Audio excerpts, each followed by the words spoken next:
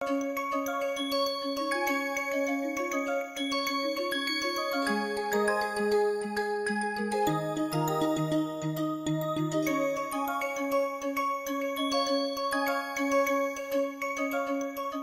everyone.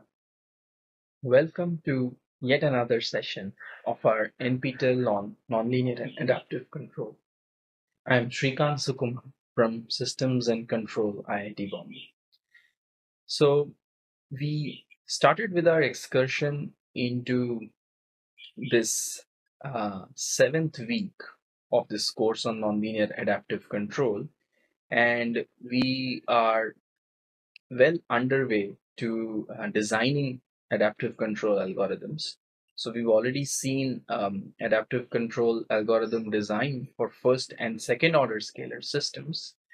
And this week we have started the journey into a new method of adaptive control design, which is the backstepping based adaptive control design.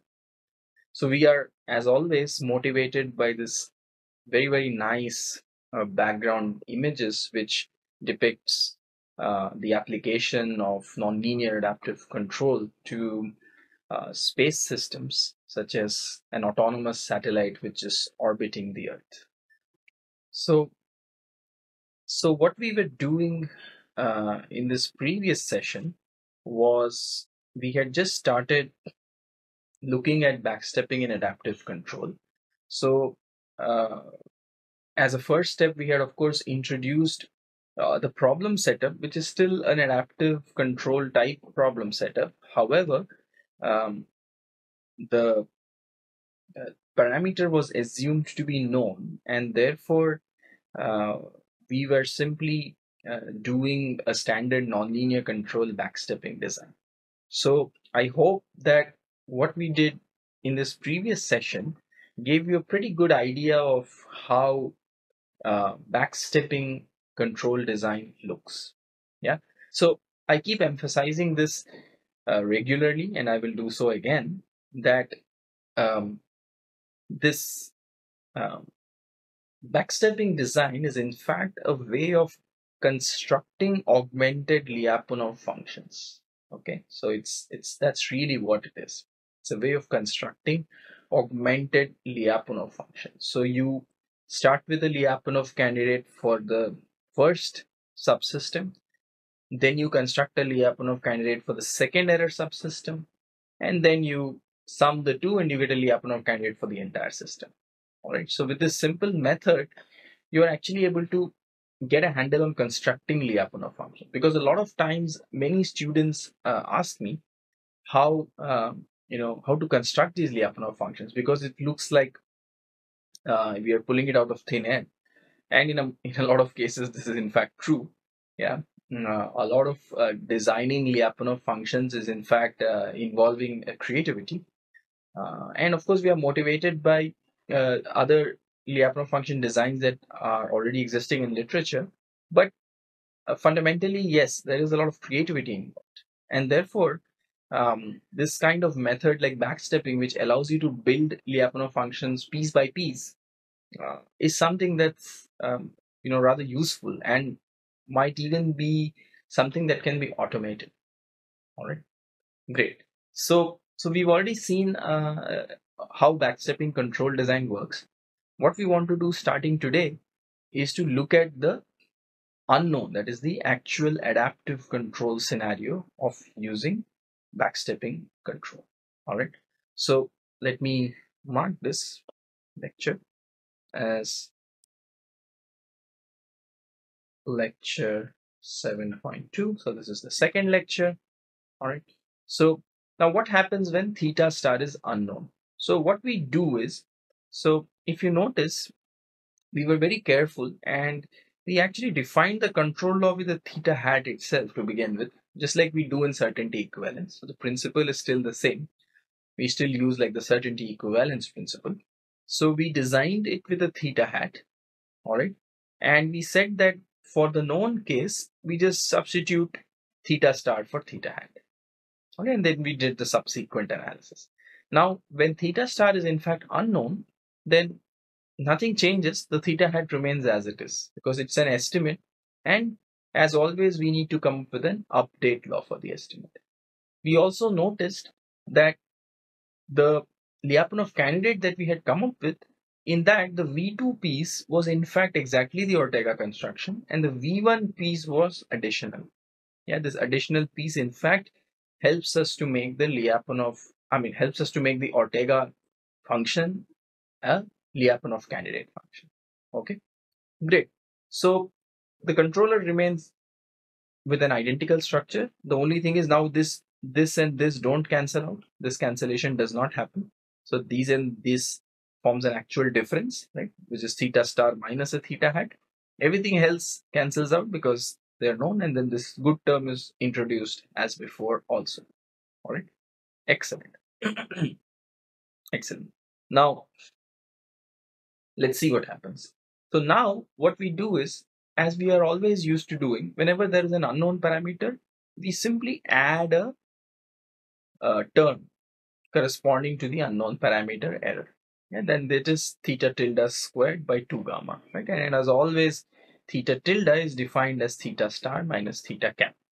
Okay, so this is standard throughout the course. You always define the error as the true value minus the estimated value. Yeah, I mean, you can always do the other way around and so on and so forth, but this is just a convention that we are following in this course. You're free to do it the other way as long as you're consistent and do not mess up theta tilde dot. Yeah, so for us, whenever we compute theta tilde dot, it is minus theta cap dot because theta star is a constant. Okay, so this is the only thing where we need to remember how we define the theta tilde. Right? So great. So I took the same Lyapunov candidate, which is what we've been doing in adaptive control. You take the known case Lyapunov candidate and add a term corresponding to the quadratic term corresponding to the parameter n.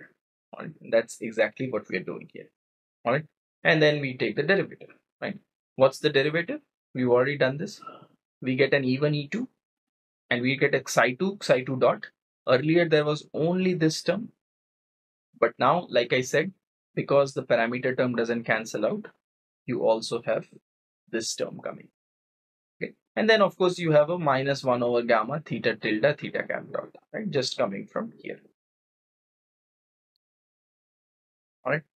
Now substituting for E2, again, this is something we did in the previous session also. We substitute for E2 because now the new variables are E1 and psi2. So E2 is not really a variable. So we substitute for E2 in terms of psi2 and E1, and we get E1 psi2, which is the mixed term, and you get a minus K1 E1 squared and then minus K2 psi2 squared and so on and so forth. Right? Now, if you notice, this term and this term contains theta tilde in it. All right, so these terms together can actually be written as theta tilde psi2 f xt minus 1 over gamma theta cap dot. Yeah. And so what do? We know that we cannot really make this negative definite or anything because that would require having a theta tilde in my update law, which is not allowed. Theta tilde is unknown to me. So I'm not going to do anything ridiculous like that. Right. So, so I pick theta cap dot just so I can cancel this. I do the best I can. Yeah, I cannot really introduce a negative term, but I can at least cancel the bad stuff. Right. And all of this is known. Yeah, because we, of course, again, we are assuming that we have full state feedback in this entire course. We know E1, E2. So we know X1, X2, and we know RR dot. Therefore, we know E1, E2, and so on and so forth. Okay. So we have full state feedback. So therefore, this entire thing is known. I can cancel it out by a update law, which looks like this. All right. So once I cancel these out, right, I'm left with just, I cancel these out. Right. So I'm left with just these three terms. Okay. And notice now that this looks exactly like this. Exactly like this. Same. So what do? Sum of squares. Now, again, this should not be surprising that this V dot right? I mean, I'm sorry, I should have written as v dot here, right? This is v dot actually. All right, that's fine. It's from the last lecture, no problem. So it should not be surprising that v dot looks identical, because this has been our experience in all adaptive control problems, right? Our v dot always turns out to be the same as the known case. Yeah. Although we start with a different v for the unknown case, our v dot always turns out to be the same as that for the known case. This has always been the case with the adaptive controllers we have designed until now. So this should not come to you as a surprise. So as always, we do this, sort of use this nice property. I mean, like I said, there is norms here and whatever. I mean, you can use absolute values and norms here. Yeah, but it's the same in this case. These are all scalar quantities. And so once you do that, you remember from last time that you get this. Yeah. Now, the only difference is in the previous lecture, this was negative definite, but now it's only negative semi-definite. Why? Simple, right? Now our V is no longer the same. Although the V dot turned out to be the same, V is not the same. V in fact has an additional state, which is the parameter error state. And so all states do not appear in V dot. And if all states do not appear in a function, what do we know? Well, that it cannot be definite. All right. So since only 2 out of the 3 states appear, it's only negative semi-definite. All right. Great. However, it's not difficult for us. I mean, we're not even doing these arguments. I mean, we're not writing these arguments explicitly anymore, but we know that we can use signal chasing arguments and Babolat's lemma. So I'm going to say signal chasing arguments plus Babolat's lemma and corollary. Yeah, we can use signal chasing arguments, Babolat's lemma and its corollary to show that E1 and Psi2 are going to go to 0. Okay. And we already know that Psi2 is E2 plus K1 E1, which implies E1 and E2 are both going to go to 0. All right. Great. So as before, even as in the case of the non-adaptive case, that is the case where the parameter was exactly known to us, right? I still achieve tracking. Yeah. Why? Because just the fact that V dot is negative semi-definite by standard Lyapunov theorems already gives me uniform stability in the sense of Lyapunov. Right? I already have uniform stability for the entire system, right? Which means all the trajectories remain bounded, all nice things happen. If you start close to the origin, remain close to the origin. If you start close to zero error, you remain close to zero error and all that nice stuff. Yeah. On top of it, I can also prove that asymptotically E1 and Psi2 go to 0. That is E1 and E2 go to 0 equivalently. Yeah. Which means that my tracking objective is achieved. Yeah. That is, I track the desired signal while remaining bounded all the time while ensuring stability. Okay. Parameter convergence, as always, is not guaranteed. Okay. Parameter convergence is, of course, not guaranteed, right? So, I mean, if you again look at the closed loop system, I mean, let's try to formulate it in terms of our persistence type results. Yeah. Let's see what it looks like. Right. So you have your closed loop system is E1 dot is E2 and E2 dot is let's see. Well, actually, I'm going to write this in terms of Psi2, if you don't mind, because those are the new states. Psi2 dot is minus theta tilde f x t. Is it a minus or is it a plus? No, it's just a plus. And then I have a minus k2 Psi2. And then I have theta tilde dot as minus of theta hat dot, and theta hat dot is this. So this is minus of gamma f x t.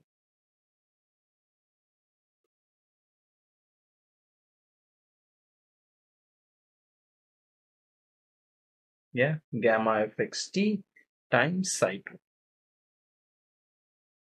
Okay, so that um, so the thing that you would notice is if I write it again in this nice state space form, let's see, this will come out to be E1 E2 d dt. Why do I keep saying E2? My bad. E1 psi 2 d dt is equal to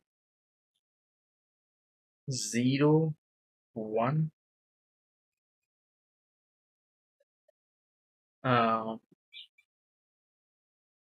No, no, this is not how I want to do this. I apologize. I want to write the whole thing. d dt of E1 psi 2 and theta tilde, as you have this nice block diagonal structure which is 0, 1, and then you have a 0, and then here you will have a minus k2, 0, and theta tilde. This is f xt, and here I have similarly 0 minus gamma f xt, 0, e1 e2 theta tilde. Now after all of this work, it should not be difficult for you to see. Unfortunately I closed this. Let me look at, I think week 5 maybe we have this. Yeah, it starts to look again like right like it has this structure, right? Like it has this structure. Yeah, because the error is e1 psi 2, e is equal to e1 comma psi 2, right?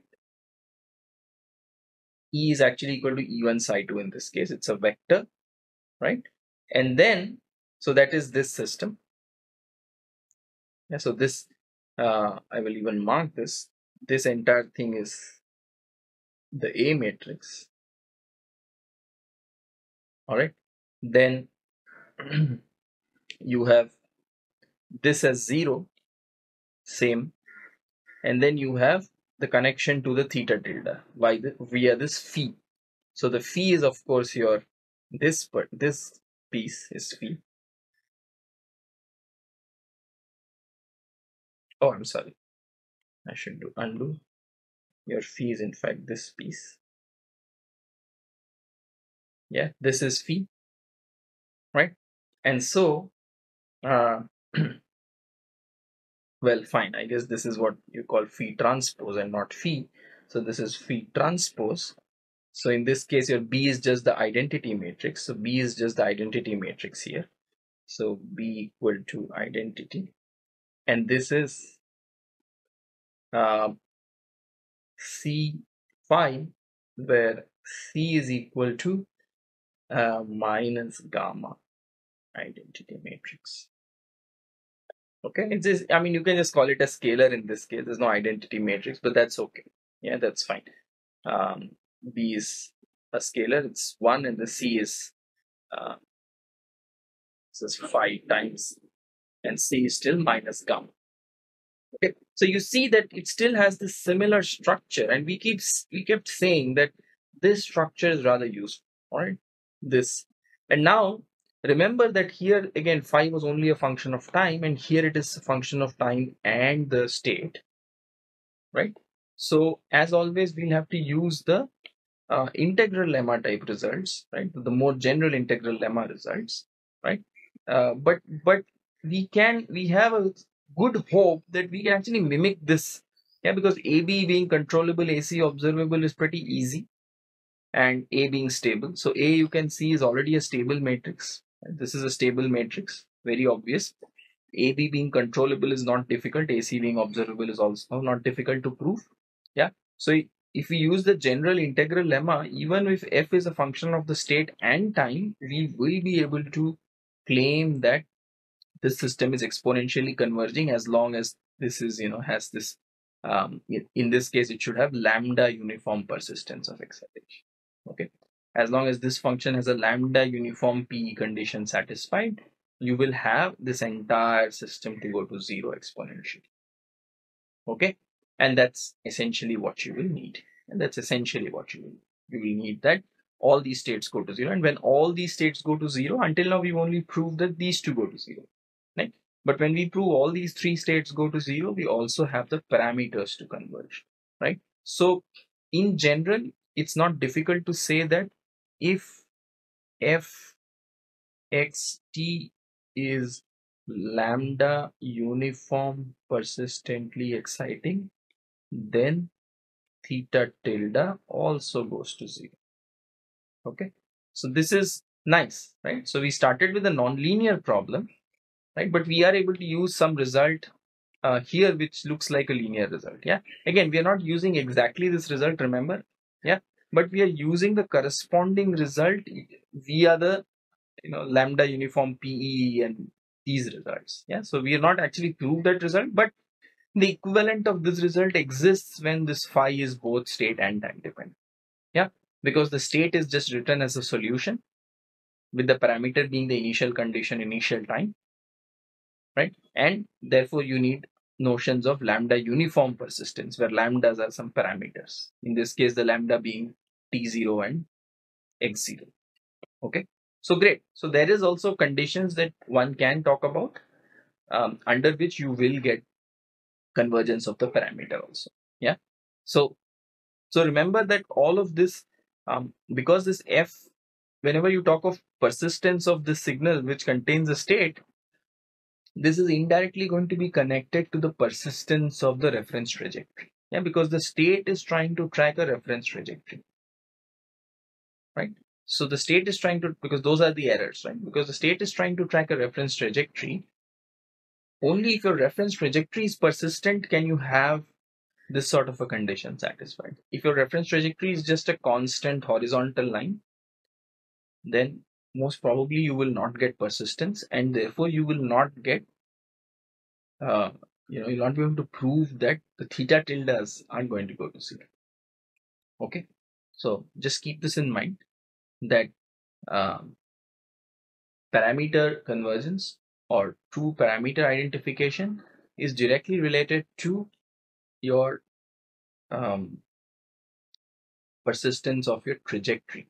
Yeah, and again, what is persistence of a trajectory?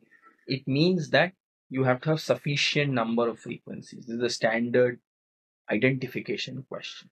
Yeah, it has to have sufficient number of frequencies. Okay, only then it is going to be a persistent reference trajectory. So if your interest is not just in tracking but also in identifying a parameter, then you must use a persistent trajectory with several frequencies. All right, excellent. All right, good. I hope that's evident. Okay, so we have this adaptive result then, okay, which is the using this adaptive backstepping. Okay, now so now one of the things that we of course also are able to do is, of course, to claim that the detectability obstacle was avoided. All right, why? Because we, for the known system, we constructed a uh, strict Lyapunov function. So backstepping method not just helps you construct a Lyapunov candidate or any Lyapunov candidate, it helps you construct a strict Lyapunov function. Okay, so this is important. Yeah, so once you do that for the known case, you know that for the unknown case things are going to be nice. Yeah, not a problem. All right, so now we want to introduce another different kind of problem. All right, now these are the kind of problems where now Ortega construction and such may or may not be usable, and backstepping still gives you a very formal or very clear path on how to design an adaptive control. All right, so this is the case of parameter which is unmatched with the control. Yeah, until now your parameter was always appearing in the same dynamics as the control. Okay, so here we have sort of changed the problem. I mean, for good reason, right? I mean, this it may not always be the case that your unknown parameter always appears in the same dynamics as the control, right? It may so happen that the parameter appears in a different piece of the dynamic. So we've sort of flipped the problem. So we still have x1 dot is x2, x2 dot is u, like a double integrator type system. But then you have a theta fx1 appearing in the first piece. That is x1 dot is x2 plus theta fx1. And now this theta is, as always, denoting the unknown. Okay. So that's why this is called parameter is unmatched with the control. Right? The unknown parameter does not appear in the same dynamics as the control. Okay. Now, because we are sort of just um, um, demonstrating how backstepping can be used, we are just doing the stabilization problem. That is, we just want to drive x1 and x2 to 0. Yeah. Now, remember that the tracking problem is not different, honestly speaking. Okay? It just involves you adding a trajectory term, yeah, and so on and so forth. But it's not going to change anything significantly. Yeah. So let's not worry too much about um, doing the tracking problem instead of stabilization problem. Yeah. So the method that we illustrate here are going to remain exactly the same. Yeah. So it's not going to significantly impact us. So let's see what we would do in the known parameter case, how we would do the backstepping controller design, right? So first thing is we want to make sure, as always, we look at just the first piece and we want to ensure that x1 goes to 0. Yeah. And we, of course, assume that uh, x2 is the control. Yeah. This is what we do, right? We basically think of the second state as the control for the first state. And then we try to stabilize this system. What do we do to stabilize? We try to have it track an ideal system. And what do I do? Simple. Cancel this, introduce a good term. So that's it. Cancel this, introduce a good term. All right. Simple. Okay. So x2 is x2 desired. So we call it x2 desired because this is not really x2, but we want it to be this. Yeah. Therefore, we call it x2 desired and we construct it as such. Once we construct it as such, you get x1 dot is minus k1 x1 and we get a corresponding v1, which is 1 half x squared, x1 squared. We don't even try to compute the derivative because we know what it will do. Minus k1 x1 squared. Yeah, so this is corresponding to this. Yeah, this is the same as last time. This two are not different. The only difference is earlier x2 was just this piece, but now there is an additional piece because of the fact that there is an additional piece of dynamics here. Again, this is the known parameter case. So theta is known, so therefore implementable. So this is denoted as x2 desired. And what do we do? As we do in all backstepping, we construct a v2, which is just the error between the true value of x2 and the desired value, right? Because I know that I cannot actually have x2 to be identically equal to x2 desired, right? So what do? Do the next best thing. Yeah. Try x2 to track x2 desired. And how do we do that? Just choose an v2, which is a quadratic function of x2 minus x2 desired. Again, same as what we did last time. The only difference being x2 desired has a different definition. Okay, slightly more complicated. In fact, even as a non-linearity. Right. And what do we get for v2 dot? It's just x2 minus x2 desired times u minus x2 desired dot. Okay, so the x2 dot is of course simpler. That is just u. And x2 desired dot I've written as is. We've not really expanded it because they are known quantities, derivatives of known quantities, you can implement them. Okay, no problem. All right. So what happens here? So what do? We choose the control as something that cancels this and introduces a nice negative term. Okay, that's it. All right, introduces a nice negative term here. And then things are rather straightforward. I mean, we'll again continue this in the subsequent session, but things are straightforward. We take v as v1 plus v2, and then you compute the derivative, just x1 dot plus k2, and then v2 dot is just minus k2 x2 minus x2 desired dot squared because of this choice, right? Because of this choice. And then x1 dot is x2. And now because we've changed the states, we have to write x2 in terms of x2 minus x2 design. That's what we do, right? That's what we do. Um, and we will of course look at this subsequently. So the Lyapunov analysis essentially looks very similar to what we've been doing until now for backstepping. All right. So, all right, great, great. So the Lyapunov analysis is where we will continue from the subsequent session, right? So what we have seen today is we sort of did the adaptive version of the backstepping control design from last time. Yeah. And we also looked at a new problem where the control and the unknown parameter are unmatched. And we are starting to look at how to do a backstepping based adaptive controller design for such systems. Right. So we will look at this unmatched problem again in the next session, and we will try to see how the adaptive control design looks and possibly differs from the previous matched design case. All right. Thank you.